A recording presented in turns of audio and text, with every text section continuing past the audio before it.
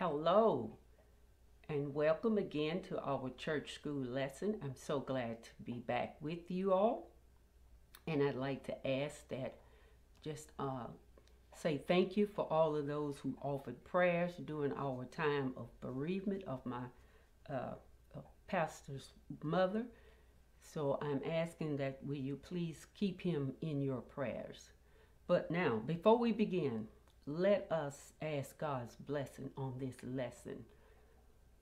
Dear Lord, here we are once again coming together to study your word so that we might have a better understanding of you and have an understanding of how we should live our lives as we represent you in our daily walk.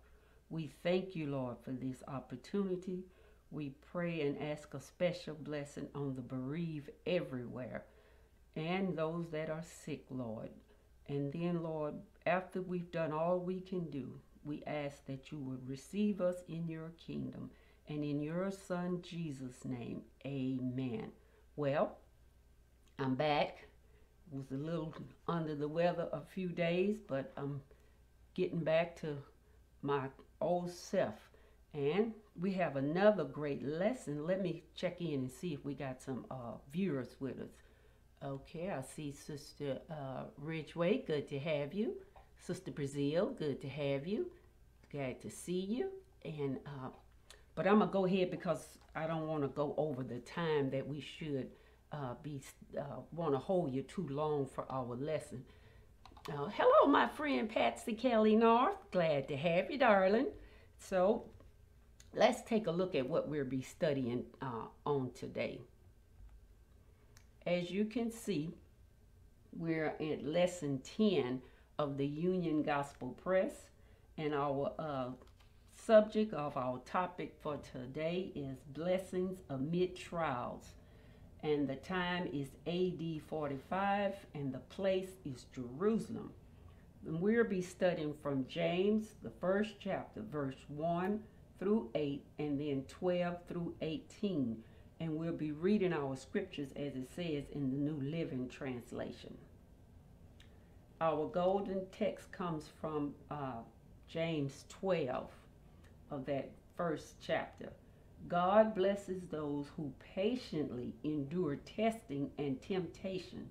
Afterwards, they will receive the crown of life God has promised to those who love him. Isn't that wonderful? And our lesson on tonight have three outlines. Praying for wisdom is our first one. That's verse 1 through 8. And our second is persevering in trials, which is 12 through 15. And our final outline is perfect gifts from above. And that is verse 16 through 18. Now, as we see, we're going to be studying out of the book of James. And like I always try to, hello, Sister Green, good to have you. Sister Ruby Baldwin, my other big sister, so good to have you all. Did I miss someone? Okay, then there's Deep to Randall. Good to have you, Brother Randall. As I did a little research to see about this book of James, there were two conflicting ideas of who wrote this. But since I'm not a scholar, I'm just going to go let God guide me with this and say that this book, some scholars say it was not, it was another James. But in my research, this is James, the half-brother of Jesus, as we will see, because he was writing this letter or this epistle, because an epistle is a letter. He did not believe in Jesus while Jesus walked on the earth, but at the resurrection, he became a believer because some of you Bible scholars, hello, Christine Russell, good to have you, darling. We know that his own family did not receive him, and they didn't believe in him. And I've seen this in our daytime. A lot of times your family members don't believe that you have been changed. Well, in this case, James has now become a leader in the church, and he's really speaking up for Christ and believing in him. And our lesson on tonight is letting us know that, what was this that I read? It says, this week's lesson introduces us to the truth that there is purpose in the trials we face. That purpose is to make us strong in our faith. God does not leave us. He is there to help us, but we ought to stay focused and keep our faith. And it says, but this is not easy for anyone to go through long periods of trials and temptations. So we're going to see that tonight, that everybody that's human will go through a trial and will have temptations. In this week's lesson, James teaches that good come out of such difficulties times for the faithful believer. Now that's what James is getting ready to show us, that if you are a faithful believer, let's see what will happen, because some of us have been faithful and we've had our trials and our temptations. So let's look at our first outline scriptures. Now, as you see, we're saying praying for wisdom. You know, you need to ask God for things. Hello, Catherine and Irene. Good to see you all. I miss you all Sunday. All right, let's read our scriptures. And this is coming out of the New Living Translation. This letter is from James. Look how he refers himself, a slave of God and of Lord Jesus Christ. I am writing to the 12 tribes, Jewish believers scattered abroad. He says, dear brothers and sisters, when trouble of any time come your way, consider it an opportunity for great joy. For you know that when your faith is tested, your endurance has a chance to grow. So let it grow. For when your endurance is fully developed, you will be perfect and complete, needing nothing. If you need wisdom, ask our generous God, and he will give it to you. He will not rebuke you for asking. But when you ask him, be sure that your faith is in God alone. Do not waver, for a person with a divided loyalty is unsettled as the waves of the sea that have been blown and tossed by the wind. And then verse 7, it says, such person should not expect to receive anything from the Lord. Their loyalty is divided between God and the world, and they are unable to do anything they do. Now, as we can see, there had been some trouble in these different, in our churches back then. There was trouble, and we always know people will, when trials come up, they want to fall down and don't want to do it. But as we see, James is telling them, endure, patience will pay off. And when he's talking about this, I like the way he greets them when he opens up and when he says, this letter is from James. I think the King James says, he says, James, a servant of God and of the Lord Jesus Christ, to the 12 tribes which are scattered abroad. He's letting them know greetings. He didn't say, like a lot of us would be like to brag and boast. Well, I'm Deborah, and I am the daughter of Virginia, and I'm this, the daughter of Maggie. And I want to boast of who I am. James didn't come across and says, hey, I'm Jesus's brother. Okay, you need to listen to me. No, he didn't do that. And we need to be very careful who we represent. Are we representing Christ? Are we representing ourselves? Or are we riding on the coattails of somebody else who we think is more important? So that's why he's greeting them like that. Because, see, they had been scattered. They said the 12 tribes. Now, this is not the Old Testament. This is in the New Testament. And James he's letting them know, greetings. I am a servant of God and of the Lord Jesus Christ. The King James said that he was a servant, but in ours it said he was a slave. That means he was convinced and he was working to carry out God's plan that everyone would be saved. James was writing to the Jewish churches. Some people think it was just the Gentiles. No, he was writing to the believers in the whole Roman Empire. This is what he was, he didn't go and set for a certain set of believers. No, he's writing this to all throughout the whole Roman Empire. He wanted everybody to get this understanding about blessings amid trials.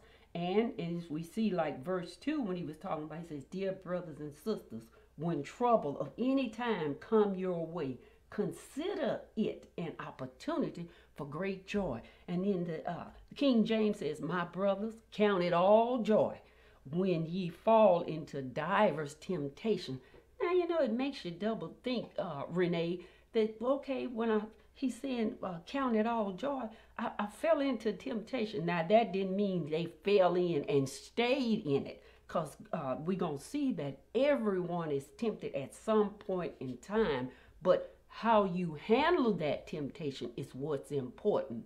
And that hello, Rosalind, we must remember that he's telling them that. He says, because look, when he's talking about that, the brothers and sisters, when they fall into trouble and it comes your way, consider it an opportunity, he says, of great joy. You know why he's saying that? When you have faith in God, no matter what comes your way, whether it's this temptation or trials, we know that on the other side of it, we have joy in the midst of it, because we know God will be there to see us through. And he says, like when he's talking about that, he says, for you know, when your faith is tested, your endurance, that's what he's saying, will grow. It's a chance for you to get better and be able to and hold on. Now, verse 2, he says, when trouble of any kind comes our way, like I said, we are to count it as joy. Why? Some people would think we foolish. You're struggling, you're sick, you can't pay your bills, you done went to jail, you're on a sick bed, and you still have joy? Yes, I still have joy, because my trials are making my faith stronger, because I still believe no matter what, I don't care what comes, I still believe God will see you and he'll see me through this. And that's what James is trying to encourage them and let them know. He says, because look, he's telling them about the value of steadfastness. That means it's a value in you staying positive through your trials and your temptations or your errors. There's no sense in me sitting here telling you, oh, come on over on Jesus' side. You won't be tempted and you won't have no trials. No, you are human just like I'm human. When Christ walked this earth, he was in the form of a human body, and he was even tempted, and he had trials, but he did not forget why he came here. Anybody out there with me? So that I'll know. And like it says in verse 3, when he says, for you know endurance, and then that's your endurance, it improves your faith. Faith is what we have, and faith is what we hold on to no matter what. And then in verse 4, he says, so let it grow. For when your endurance are fully developed, not partially, this is an ongoing process, you will be perfect and complete and need nothing. Now that's what he's saying. He says, let patience, let it be perfect. In other words, be still and know, wait and see the outcome. He says, because it says complete work, and you will do nothing. You shouldn't do nothing that will limit that. Have patience. You just getting in a hurry. We live in a fast food hurry up time. We don't even take time to cook a meal. We rather go get the chicken off the corner. And the other day, I must tell y'all, I was questioning the guy in the line through. I got 3 chicken strips, and he said $10. I said, $10? I said, wait a minute, $10? But guess what? We have no patience. I had chicken in the freezer. I should have cooked it, but that's what we get. We in a hurry. And then, as we see, we move on down where it says about that. This is one thing. It says, number 5, if you need wisdom, stop just begging for money, because you need wisdom. He says, if you need wisdom, ask our generous God, and he will give it to you. He will not rebuke you from asking. Wisdom is knowledge and understanding and patience. Lord, give me wisdom so that I can learn and I can see. Do you know, after all these years of living, I can say that I have wisdom. I've learned from my mistakes and my trials, and wisdom helped me to keep me from making those same mistakes again. And that's what he's telling them. And in verse 6 where he says, and when you ask him, be sure that your faith is in God alone. Don't ask for wisdom and then turn around and think you start thinking about what Satan telling you not to do. No, your wisdom, when you ask for faith, your faith should be in God and God alone, not nobody else. Do not waver, for a person with a divided loyalty is unsettled as a wave of the sea that has been blown and tossed. Now, when I read that's verse 6. When I thought about that, Deborah Price, like you're double-minded. You're moving back and forth, and you don't know. It's like you ask. It says, but the King James says, but let him ask without wavering. When you ask something of God and you have faith, don't go back and forth. Don't say, well, I don't think it's going to happen. Well, you know, and then when God don't answer you when you want it, you, like he said, like that about, be sure that your faith is in God. Don't be unsettled. Don't be like the waves of the sea when the wind blow it. You know, it pushes it in and pushes it out. Pushes it in. Either you in or you out. Which one are you? Are you like that? Are you half stepping on God? Are you wholeheartedly dependent on God no matter what comes up? Don't be enticed by Satan to think, well, God not going to answer me. I might as well move on over here. No, don't do that. Have faith in God and have faith in God alone. It says, because he wants us to ask. He will not give you an answer. Now, he might not give it when you want it, but he will be there. And then look at verse 7. He says, such people should not expect anything from God, from the Lord. When you waver and you going back and forth, you don't expect God to do anything from you. You don't even expect something. So you're making a mockery out of our Lord and Savior. You should know and be strong enough. He says, listen, their loyalty is divided between God and the world, and they are unstable in everything they do. That's verse 8. Look what the King James says. It says, a double-minded man is unstable in all his ways. Don't you know that when you are double-minded, that there are two minds living in that body of yours? You can't function as a whole human being with two mind thoughts going through your head. One over here say follow the right, one over here say follow the left. You're going back and forth. Which are you going to be? Don't be double-minded, because a double-minded man is unstable in everything. Have you ever met people, they tell you one thing and they do something different, and you thinking, wait a minute, I thought he said so and so and so, and they was going to do this, and then all of a sudden he doing something altogether different. That's a double-minded man. In other words, my mom used to say he talks out of both sides of his mouth. He tell you over here, I'm going to do this, I'm going to do that. And over here you see him doing totally opposite of what he said he was going to do. And a double-minded man is unstable. He is not standing firmly in his faith and what he believes. He's being a showboat. He's only pretending so that he could get what he wants, and then he's going to flip again. So we need to be very careful of those that we follow, and especially those, as the King James says, a double-minded man, or like my mom used to say, talk out of both sides of their mouth. Those are dangerous people, and we should be very careful of that. Now, I'm trying to watch my time, and let's look at our next outline. And this is persevering in trials, and this is what we have. Verse 12, God blesses those who patiently endures testing and temptation. Afterwards they will receive a crown of life, glory, that God has promised to those who love him.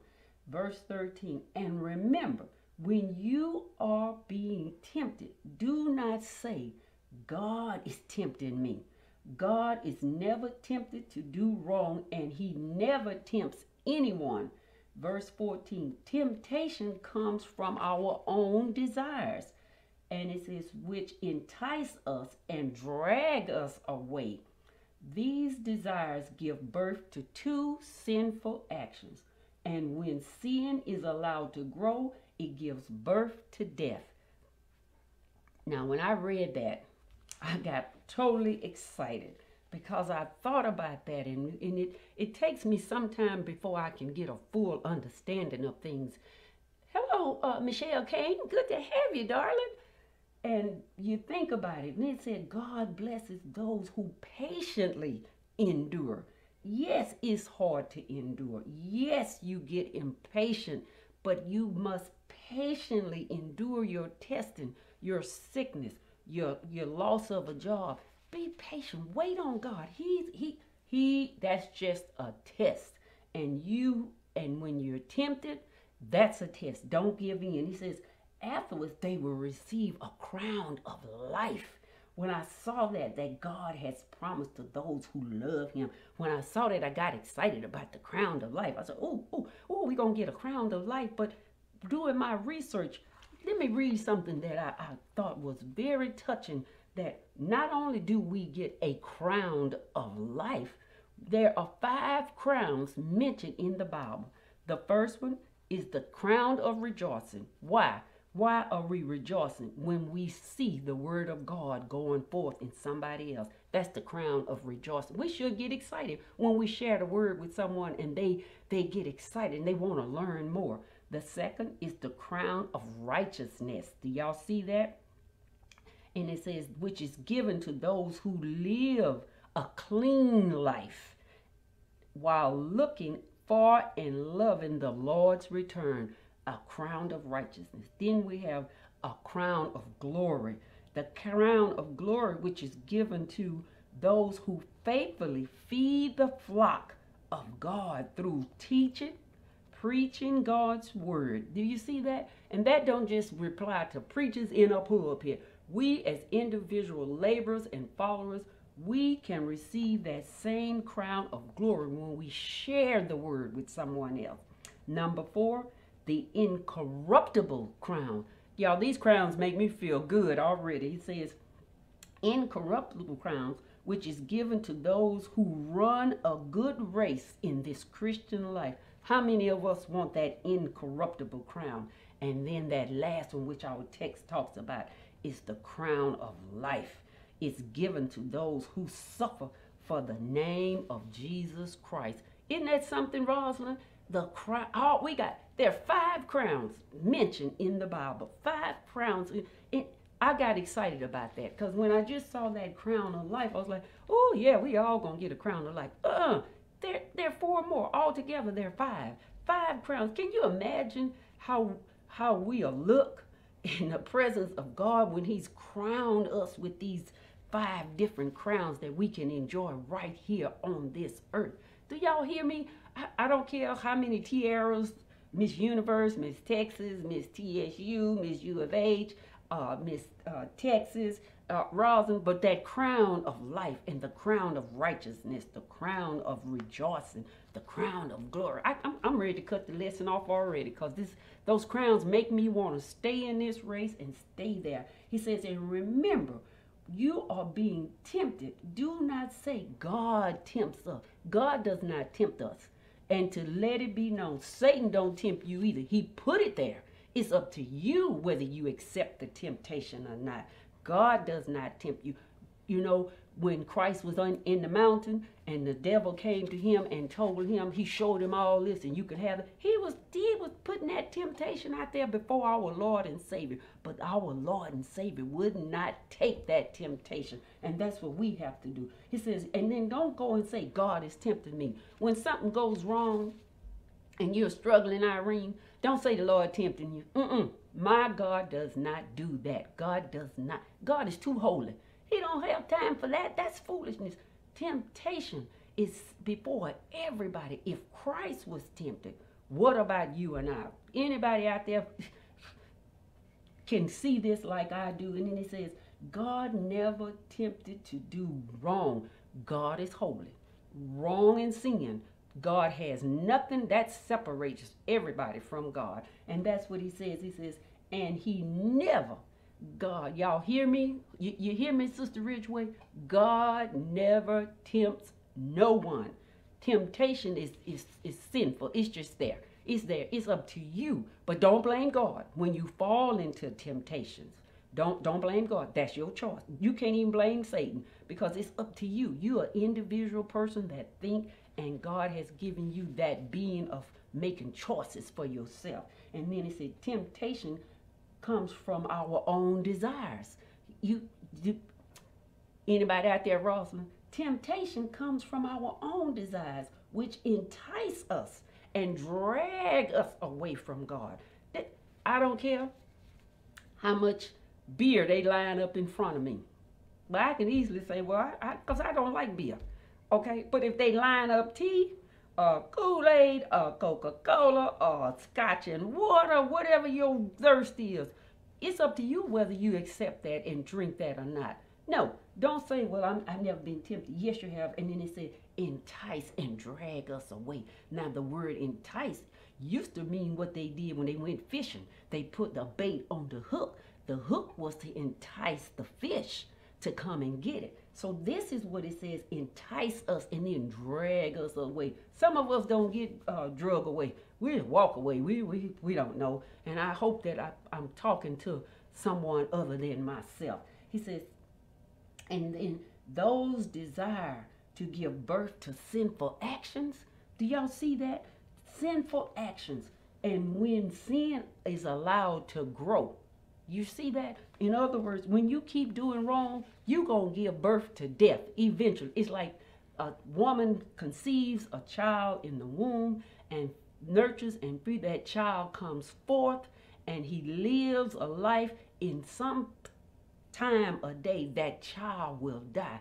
This is what he's trying to give us about our desires and sinful actions. Because look, when we sin, we allow it to grow and grow and fester and grow and grow. And then after it grows, it has given birth to death. And this is what James is telling them to be careful of with their understanding and what they're doing. So as we can see, what time is it? Okay, let's get to our next outline.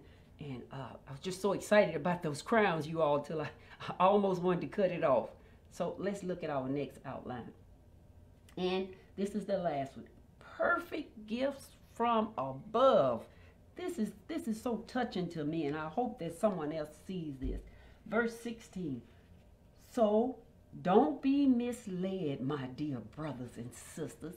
He says, whatever is good and perfect is a gift coming down to us from God our Father, who created all lights in the heaven. He never changes or casts a shifting shadow. He says he chose to give birth to us by giving us his true word. And we, out of all creations, become his prized possessions. Do I need to say anything else? It says, don't be misled, dear brothers and sisters. See, he included men and women. He says, whatever good and perfect gift coming down to us from God our Father, who created all the lights. You see how James is letting them know that good and perfect gift. Brother Randall, you dress sharp every Sunday. You own it, boy. I tell you dress sharp. But those kind of gifts are only material. The good and perfect gifts that we get from God, it comes from him. Man does not have his hands on those perfect gifts. When we become new believers and we have a better understanding of God's word, that's a gift for you all. And that gift comes from God himself. And he said, because guess what? He created the lights and everything. But guess what? He never cast, he never changes or casts a shifting shadow. God still blesses us with perfect gifts. Isn't that wonderful? Just, I don't care how many gifts I receive from my family or whatever. There's a perfect gift that we have been given from God. And you know, our icing on the cake, the perfect gift is the Lord Jesus Christ. That is the perfect gift that we have been given. And he says, look, he chooses to give birth to us. You see that? Those of us that were birthed out of sin and shaped in iniquity, God gives birth to us by giving us his true word. So there's no reason for us to go astray and listening to everything else that we know is not of God. And he's telling us that right there, that is given to us the true word of God. And we, out of all the creations, are his prized possession out of the whole earth, the fowls of the air, the fish in the sea, everything else. Do you know that we as human beings are his prized possessions? That makes me want to say hallelujah. Thank you, Jesus. Who am I? A wretch undone, and God still sees me as a prize, as his possession. He's so proud that he made me, and he loves me regardless of my sinful ways. And I know I got to stop because I'm going over, but I want to read you this conclusion, and don't forget those crowns, y'all. It says, as Christians, we must not let afflictions and trials cause us to become unsteady and shaken. The person who is driven and tossed about by the wind, not exercising unwavering faith, will not receive anything from the Lord. That kind of unstableness indicates a double-minded man who is unstable in all his ways. But with wisdom from God, glory, hallelujah, we can endure even the most difficult times, trials, temptations, afflictions, and more are part of life here on earth. In the midst of all these shines the promise of God. That's Nehemiah wrote. Here we go, Marie. Listen at this. For the joy of the Lord is our strength. Do you hear me? And the psalmist says, weeping may endure for a night, but all joy cometh in the morning. Our faith must be put to practice. Blessings amid trials. I pray and I hope that something was said and you can rejoice like me. And I want to say thank you for all of those who joined in, and carry this and share this. Make sure someone else see our lesson so that they might enjoy it as well. Amen. Good night to all of you all. I love you. Thank you for your prayers, and continue to pray for Pastor. And I'll see you on the next occasion.